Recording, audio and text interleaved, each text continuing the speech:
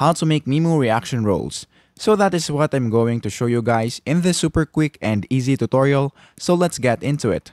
So the first thing that we need to do is of course open our Discord app right here, and then of course add the Mimu bot into our server. The next thing that we need to do is to create a new role. So you can just create any role that you want. So I've already created one. And then once you do that, the next thing that we need to do is to just create a channel wherein you are the only one who have access to. So let's say for example that this is the one, or this is the channel that we're going to use. So the first thing that we need to do is to type /button responder add, which is right here. So just click that, and then once you do that, we can name this. Let's say for example that the role that we're going to use is new member right here. So once we do that, let's click the reply right here. Now we're going to put add role, and then let's say for example that the role that we're going to put is this one right here, example role. And then once you do that, click the emoji right here, and then just add the emoji that you want to use as your action roles for that member. So let's say for example that we want to use this emoji right here, and then after that just click send.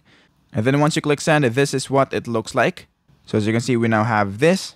Now the next thing that we need to do is to click this and then type embed, and then just choose the server wherein you want to use this reaction role. So let's say for example that we're going to use this in the rules channel.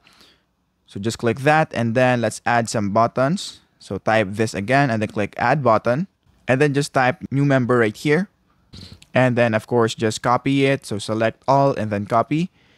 And then once you do that, type /autoresponder and then add, which is right here. And then for the trigger, what we're going to do is to just type whatever you want right here. So this is going to be the one that triggers the reaction roles that you're going to create. So let's say for example that we're going to use dot as our trigger for that message.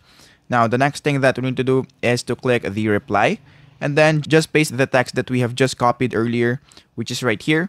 And then on the bottom, just type the description that you want to add. So let's say for example, click this if you've read the rules, or you can add whatever you want right here. But let's say for example that this is the one that we want to add. So just click send. And then once you are now here, as you can see, and then once you do that, the next thing that we need to do is to test it.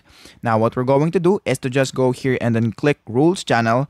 And then if we click the dot right here and then send it, this is what it should look like. So as you can see, we now have this. Click this if you've read the rules. And then of course we have the emoji. So all you have to do is to just click it, and then of course make some certain changes if you want to.